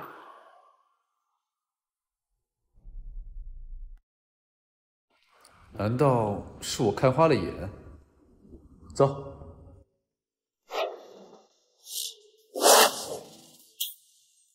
怎么样？还疼吗？还好，应该快好了。对不起啊，不管是不是因为我们的产品对你造成了损伤，我们都会对你赔钱的。但是我们有一个条件，就是我希望你陪我去医院做一下鉴定，我想知道到底是什么原因。大哥，你这纱布包的也太艺术性了吧！你弄疼我了。林龙，干嘛？想看看他还能装多久？你干嘛？哟，妆化的不错呀，苏总可比你厉害多了。你怎么知道他是装的？你怎么知道他是装的？你和他说话的时候，我就发现他衣角有一点点红色污渍，颜色比较鲜艳。然后我觉得不对劲，想扒拉一下他的纱布看看，我好像看到有一点红色的东西留下来的痕迹。我估计他是着急上妆，就来回跑之后流汗的。他抬手躲避我的时候，我看到他指甲盖有红色的残留。我还以为他是真的，看起来真可疑。苏婉，你就是太善良了，小白兔心里要不得。你以后可是要做集团的接班人的。那你会一直在我身边？放心，苏婉，我可是你的贴身保镖啊。你说你为什么要造谣我们公司？你说你为什么要造谣我们公司？你之前视频里和照片的妆是不是也是你自己画的？老实说，不然别怪我对你不客气。是的，好。今天第一次在门口看到你的时候，你是不是没化妆？对，所以我跑了。凭着对您子的熟悉，我跑进去把你们绕晕了，然后又回到家里快速的化好妆，缠上了绷带，有故意让你们发现的。好家伙，你逗我玩呢？让我跑这么久？没想到有生之年也能看到林一龙被耍的样子。嗨，人总有知足的时候啊。你放心，只要你实话实说，我们是不会追究你的法律责任的。我只是造了个谣啊。对，你是简单的造了个谣就躲起来了，但是你知道我们因此受到了多大的损失吗？对，做人要沾点良心。说实话，是不是有人支持你这么干的？说实话，是不是有人支持你这么干的？我可以和网友说是我弄错了，但是拿钱办事儿，我不能说出背后是谁。有人给你钱让你造谣，我们也可以给你钱让你澄清。他们给你1倍，我们给你10倍。真的？但如果你敬酒不吃吃罚酒，我吃。你说的是真的？反正苏氏也不差钱，是吧，苏总？当然没问题。这样，第一，你录视频澄清你脸上的伤跟我们的产品没有任何关系。第二，告诉我们是谁指使你这么干的。好，可以。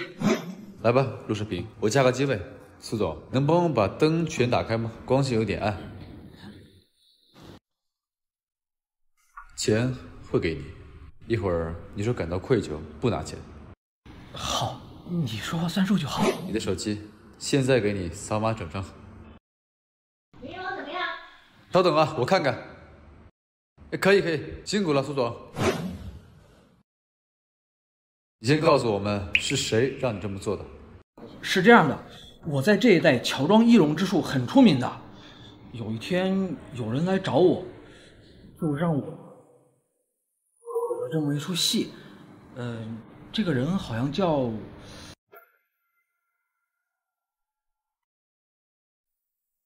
演了这么一出戏。这个人好像叫大鹏，对，就是这个名字。大鹏是，听说是江氏集团的。果然是江腾搞的鬼，但是他为什么要这么做呢？男人的心我算是了解，得不到就毁掉。该死的江腾！江腾，这次出了我底线了，绝不会过气。有这个就没问题了。哎，怎么都到这个点了？是啊，这么晚了，要不我们住一晚再走吧？这不太好吧？报销，公司出钱。我是说，我们孤男寡女住一个不太好吧？又不是住一间。对不起，我们只剩1间房了。剧情要不要这么俗套啊？现在又不是旅游旺季，怎么会没有房间呢？听说最近有流星雨，所以我们的房间都早1礼拜订出去了。那就开1间吧。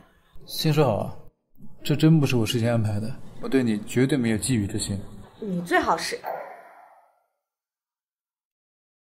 你们到底住不住啊？我们酒店可是很热门的，不住的话出门左拐。住，这么好的机会哪能错过？过了这个村就没这个店了。无耻！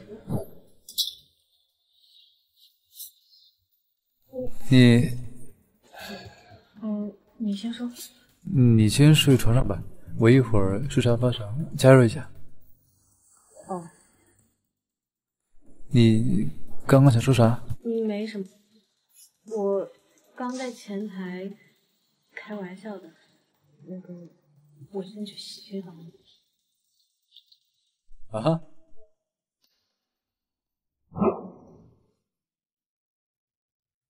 给你毛巾。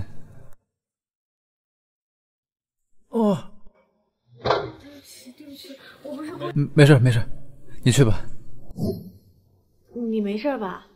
没事，我没这么脆弱。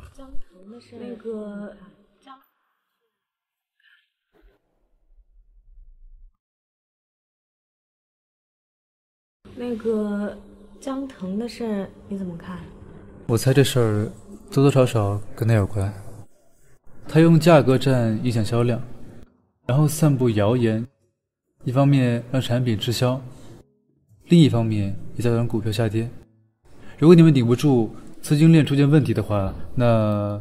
你倒是挺懂行的。那就跟着苏总耳濡目染，近朱转世。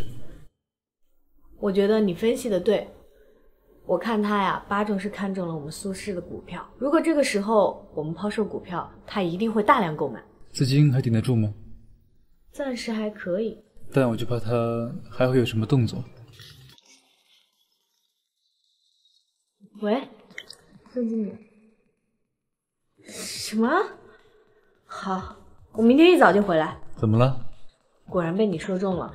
供应商们不知道从哪里得到的消息，说我们资金链出现了问题，付不了尾款，明天要上门来讨要。有这事儿？我本来是想把尾款拖一段时间，应付一下现阶段资金的问题，但是我绝对不会不付的。估计是江的那货。别急，我早点休息，明天天一亮我们就出发。好。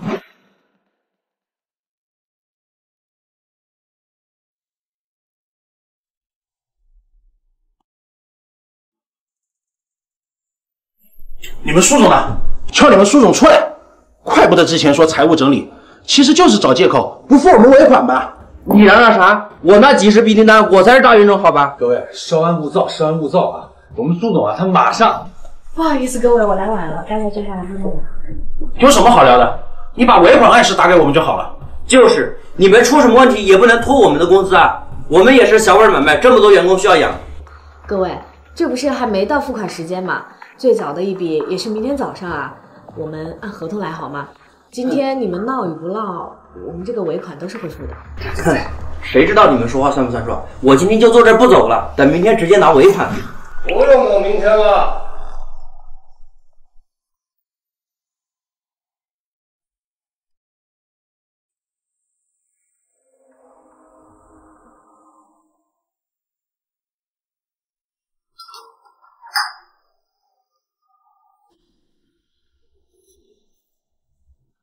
不用等明天了，今天就把你们的尾款结清。苏总，不好意思，刚刚才看到你。先自我介绍一下，我是龙城林氏集团的总裁助理，我叫白无暇。你好，你好，您是来林氏集团不是龙城首富吗？这人来干嘛？我是代表我们总裁给苏总送钱的。另外，刚才你们说的尾款，赶紧去财务部登记啊。苏总，我们私下聊。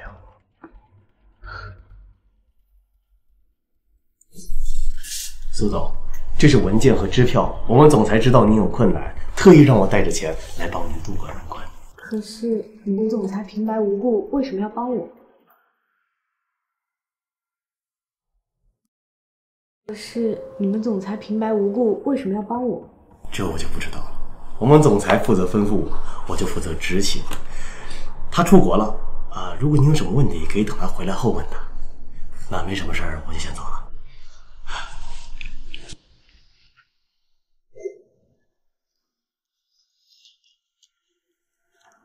林一龙，你觉得为什么？说不定是他们总裁看上你了。别乱说话。算了，先不想。有钱总归是好事，先解决燃眉之急。哦，对了，最近还有一个好消息。什么？先卖个关子，回头再告诉你。还不如不说。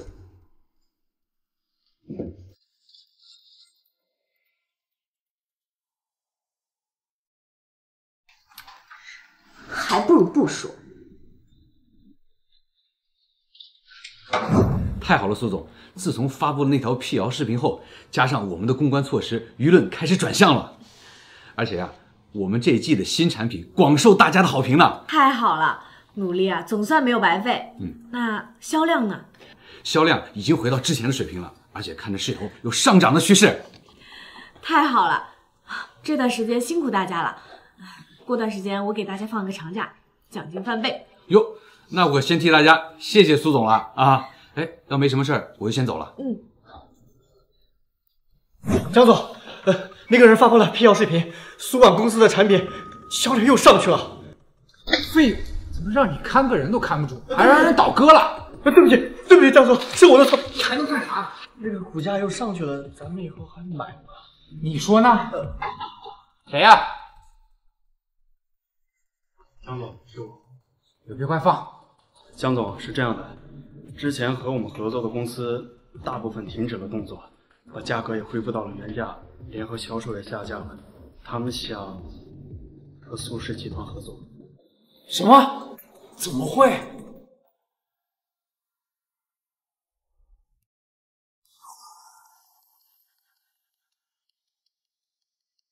你们什么意思？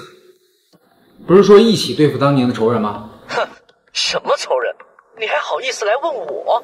江家当年干了什么事，你自己不清楚吗？什么事儿？还问什么事？自己去网上看啊！果然，有什么样的老子，就有什么样的小子，都是没良心的东西。现在太可恶了，他们怎么不死啊？小血馒头啊！外婆，你看到了吗？原来这才是真相。你可以安心了，他们不是因为厂里的失误才中毒的，是江家搞的鬼。可惜让他们捡了便宜，没有了竞争对手，现在的他们还在为非作歹。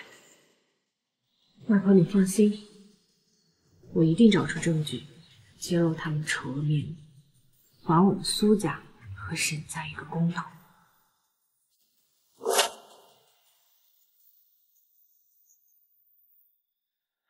这是你做的吗？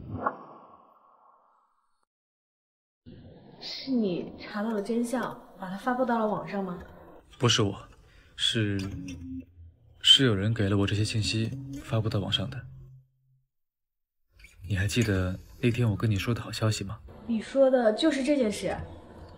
对，我想说发出来，等事情发酵之后，大家都站在你外婆这边，你看起来也会比较开心。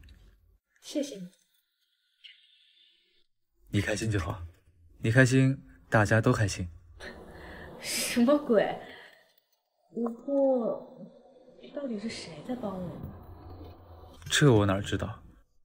可能是外婆在保佑你吧，也可能是因为你善良感动了上天，他派了人来守护你。这还是我认识的林一龙吗？我怎么感觉有点不太习惯？嘿，我也有感性的一面，好吗？好了，我要去巡逻了。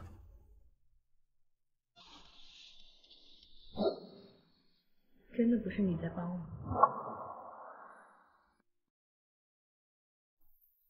孙经理，我们这产品销量又上去了。是啊。哦，对了，还有一个好消息。是吗？您记得之前跟我们打价格战那家公司吗？其实啊，他们都是沈家工厂的老员工，后来出来做生意，公司发展的挺不错的。现在啊，不仅停止了价格战，而且还联系了我，要跟我们谈合作呢。真的吗？那太好了，到时候啊，我好好和他们谈谈。好嘞。非常邀请，合作愉快，我就不送各位了。谢谢。这不是江总吗？怎么有空来我们家遛弯啊？来观摩我们合作了吗？不就是一些小公司吗？拿去，我不介意。真是好意思，一开始口口声声说喜欢我们苏总，结果背地里搞那么多事情，别以为我们不知道。商业上的竞争嘛，这不很正常？你也不对我下黑手了。我们光明正大，不像有些人。别跟他废话了，回去工作吧。哎，等等，你以为这就完了吗？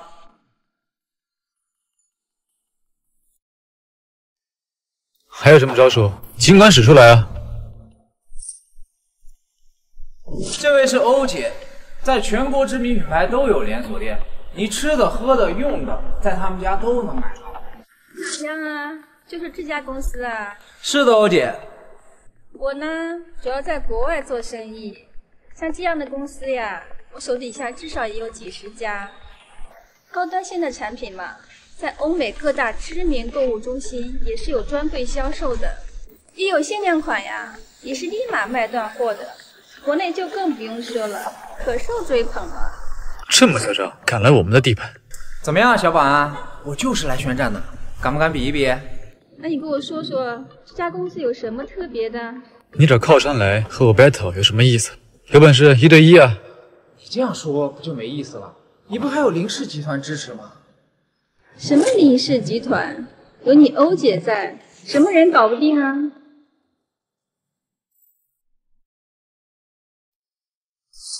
不能用吗？那我换一张。是这个。对不起，女士，这个也刷不来。等等，我问一下。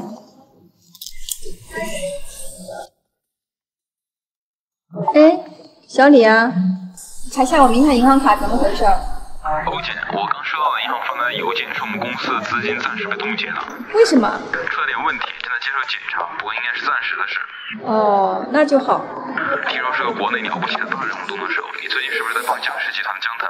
是啊，不会和我们冻结资金有关系吧？哎呀，姐，你可悠着点，什么人不好帮，偏帮他，你赶紧撤出来吧，别牵连了我们在国内的公司。本来国内公司根基就弱。欧姐，我正想给你打电话呢，你什么时候来公司一趟？小江呀，欧姐最近有点事儿，要回国外去了。你的事儿啊，那以后再合作呗。这么突然？那我来送你吧。小江，我就实话实说了，你别怪姐没义气。我现在也是自身难保，你就自求多福。大哥，不好了，审计部门的人来了。这也没到年度审查的时候啊。别慌，我们财务做得很平整，来了也查不出问题。而且现在网上全都是当年沈家工厂的事情，闹得沸沸扬扬，有人举报。这件事过去这么久了，而且和现在的江氏根本没有关系啊。所以你在担心什么？他们只是来走个流程罢了。那经营上的事儿，没有证据，只要我们自己人嘴严就可以了。还有，最近一切的小动作要停止，别让人揪住把柄。现在公司一片红红火火，连我这个做保安都觉得十分荣幸。现在大事情都解决了，但是还有个事。什么事儿？我们苏氏的那次风波，我不相信江腾手眼通天，他肯定有内应。公司里面有这么个人，我总觉得膈应人。你可以去问问江腾，你傻呀？他怎么可能告诉我？随便去问，肯定不会说。但是你看看这个，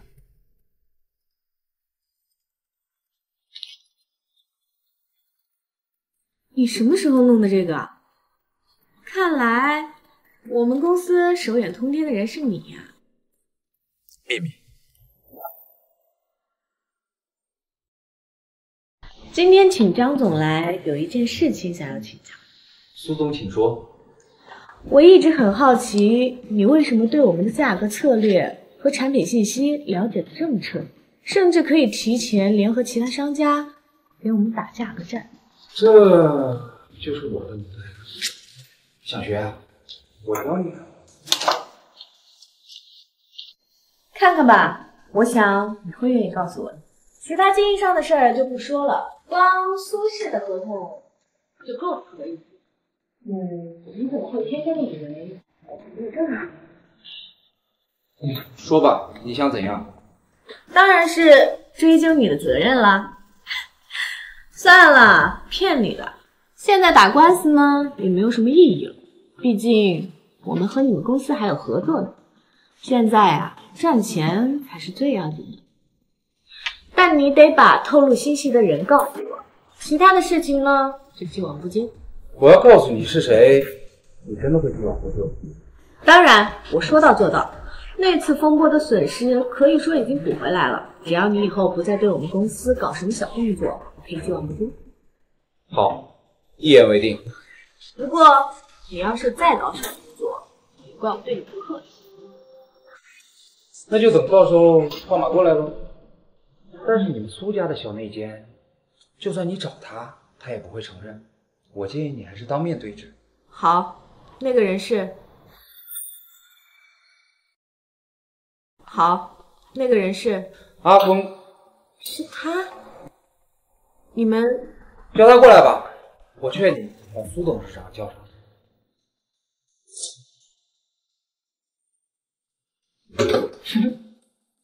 今儿什么日子呀？这么热闹，人来这么齐，公司有喜事儿？还是表姐你有什么喜事儿？阿峰啊，听说今天把大家召集起来，当然是有重要的事情要做。大家还记得前段时间我们因为产品滞销的问题差点出事，不过还好，事情都过去了，都有终止。小婉，你这个是在开总结大会吗？你把我叫来干什么呀？我又不想唱。姑姑，我叫你来，自然是有我的道理。我们苏氏的危机虽然度过了，但是我仔细想，为什么对方的公司可以这么？我不知道大家有没有想过这个问题。对方甚至知道我们公司很多细节，包括我们会做出什么价格，推出什么产品，他们都会先我们一步。他们价格低，自然圈走了一部分人，而且他们还是几个公司一起买一送一，谁不多看两眼？我当时只顾着想解决问题，没想到这一层。小婉这么一说，还真是有问题。知道这些信息的只有我们这些人。难道是我们内部的人泄露出去的？是啊，说不准真是如此。阿峰，你觉得呢？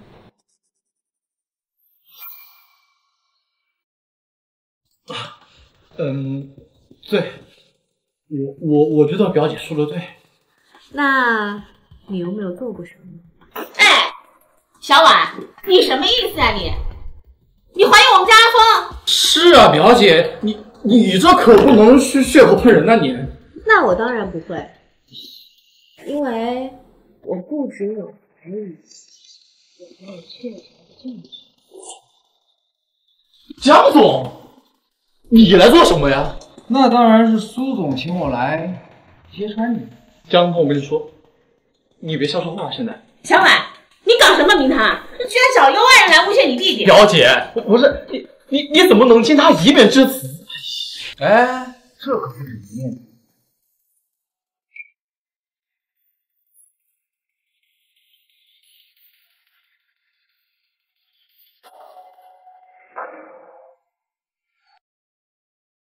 是，我是把资料给他了，我想赢苏婉，可没想到你这个混蛋，你拿他坑了我们整个集团。我是商人嘛，无利不起早，合作无碍。接下来就是我们公司内部的事情。江总，谢谢你提供的。客气了，别忘了你的约定。当然了，你放心，我不会言而无信的。不过你做过的事情，市场都会记得。我不揭穿你，不代表以后没人可以收拾你。那就走这条了，苏总。我呕心沥血一辈子，把苏氏集团搞成这种规模，专心培养下一代，没想到我没有好好教育他，他才成这样。外公，我知道错了。爸，你别这样说，怪我，是我没有教育好阿峰，但是他还小，他就是一时糊涂才做了这样的事儿。他也是立功心切，他有上进心也是好事儿，就是方法没用对。回去以后啊，我好好教育他。是，这我一定改过自新。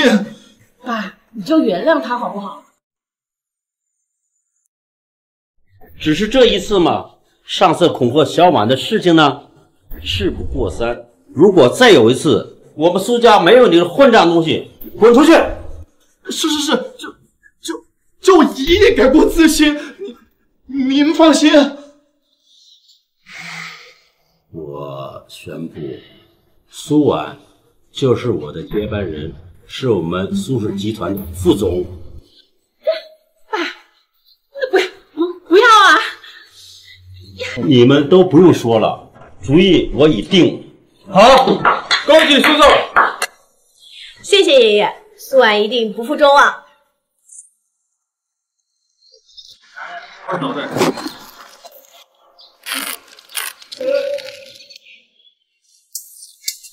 谁呀？小朋友，丢沙包好玩吗？你怎么这样啊？哎，打不着。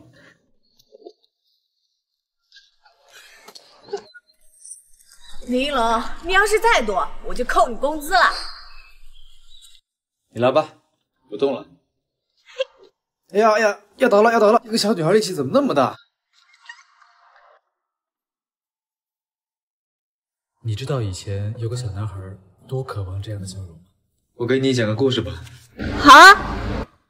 从前有一个小男孩，在他很小的时候，他的妈妈就得让他走，而他也不知道他的爸爸是谁。他跟着外婆相依为命，受尽疾苦和白眼。后来吃的也被抢走了，奄奄一息要饿死的时候，他遇到了一个小女孩，给了他一个很好吃的面包，到现在都还记得，那是一个草莓味的面包，甜甜的。所以你就是那个小男孩，那个小女孩，你还记得之前答应我的那件事吗？就是喝醉了酒，你搞破坏那一次。怎么了？我还想再吃那个草莓口味的面包，好吗？我当时给你的那个，当然没问题了。傻瓜，就这件事让你记这么久。如果你周围都充满着恶意，有一天黑暗中的你看到了光的时候，就会视若珍宝，想要一直拥有它。而你就像一个太阳一样，藏在我的手心里，怎么能忘记？原来不是我弄丢了，这就是我的挂件。物归原主。怎么回事？突然好想念那个小面包的味道。我给你买就是啦。林总裁，你在说什么啊？什么林总裁？你还想瞒我你的真实身份到什么时候？苏婉，你怎么了？我是林一楼，只不过是一个小保安。我要是个总裁的话，还在这当保安，我早就……别骗我了，证据都在这儿了。我们是首富，跟我爷爷是忘年交的好友，他可跟我说了，你林一龙啊是林氏总裁，还说什么要做主桌，没太懂什么意思。嗨，这小子怎么出卖我呢？苏婉，对不起，我是想告诉你来着，这不得找个合适的时机。所以，你是从什么时候开始知道的？刚才进来前不久才知道，之前只是怀疑。我想想啊，当初白助理代表林氏来我们公司的时候，我就觉得他有点眼熟。再后来发现你就是公布当年真相的人的时候，反应有点怪异。再后来你又是给我各种证据，又是帮我的忙，这神通广大的不是一般呢。所以你就开始怀疑我的身份？对，然后我就找人调查你。刚开始有眉目的时候，我就看见仓库里的绳子，突然就想到白助理就是那天跟着你一起去别墅救我的人。是你我把苏婉放开。哎，等等，他不会是找林哥化的妆吧？造谣的那个林哥。啊，这都被你发现了，看来以后不能找林哥，每次都被认出来。那是你们林氏的人不会伪装。那是因为我真诚。真诚个鬼！骗我这么久，你直接对我好不行吗？还拐弯抹角的。要不是我聪明找人调查你，你打算骗我到什么时候？啊，骗我到什么时候？对不起，我错了。你愿意跟我在一起吗？其实，在你还是保安的时候，我不是说过你是我男朋友吗？那你不是骗他吗？酒后吐真言，你不知道吗？重新介绍一下吴思欣。苏婉你好，我叫林一龙，大概就是飞龙的意思，同时也是龙城林氏集团继承人林建豪的私生子，当然，未来也会是林氏集团的继承人。我是你的贴身保镖，也是你的男朋友。你好，你好，女朋友。